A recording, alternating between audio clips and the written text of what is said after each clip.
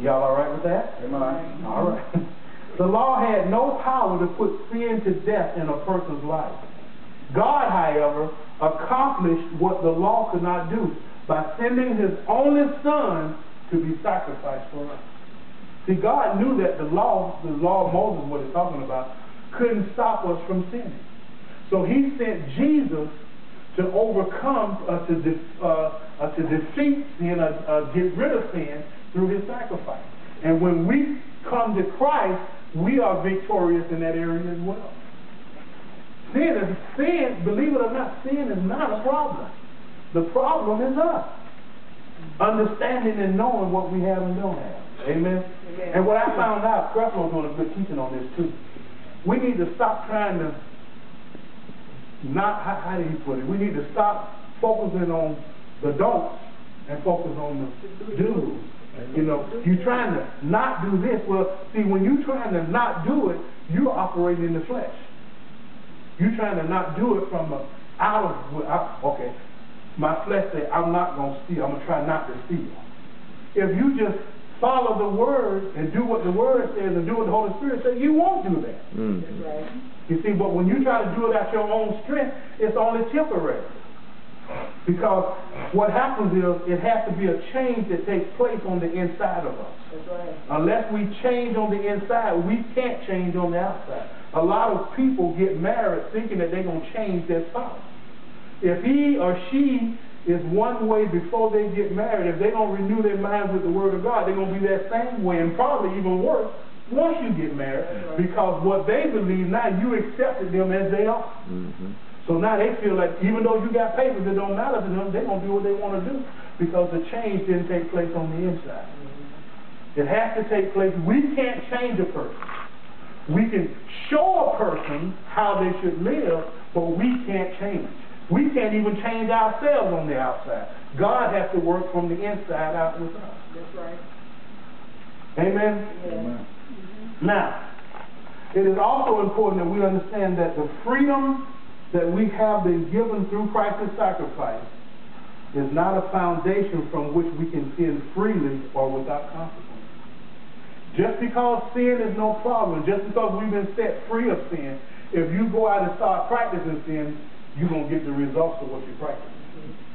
Even though God has freed us from sin. Romans, you have to turn there. Romans 6:23 says the wages of sin is death. The payment for practicing sin is death. Proverbs 10:29 says destruction will come to the workers of iniquity. Destruction, that's the result of practicing sin. Proverbs 11:19 says he who pursues evil pursues it to his own death. Proverbs 11:19 and Proverbs 10:29. Proverbs 11:19 says he who pursues evil pursues it to his own death. When you practice in sin, there are consequences to you, to what you're doing. Like I said, although all our sins are forgiven, there are still consequences to practicing sin. Now watch this. In some instances, a one-time act of sin can result in negative consequences. Even though you're not practicing it, let's say you make a mistake.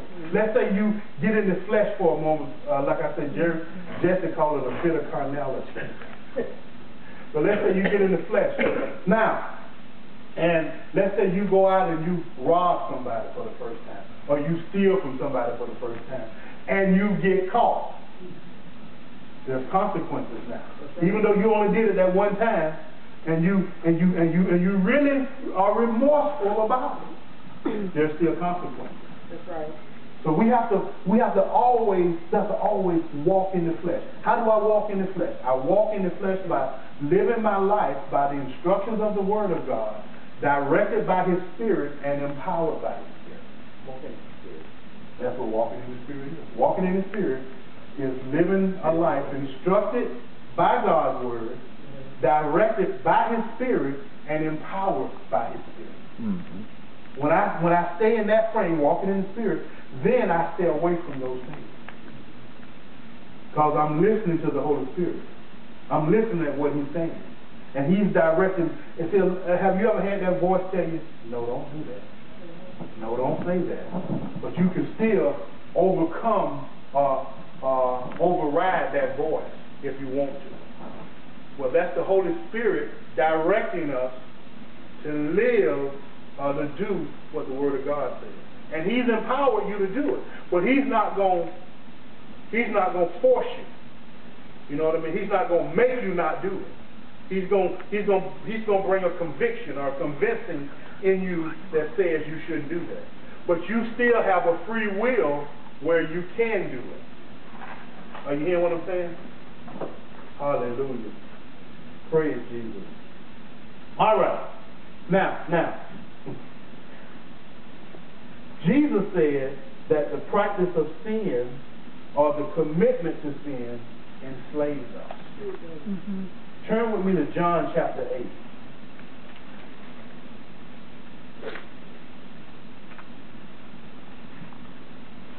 Now, the point of my teaching, this about the sin here is to help us to stay focused on walking in the Spirit. I want to show you what happens when we don't.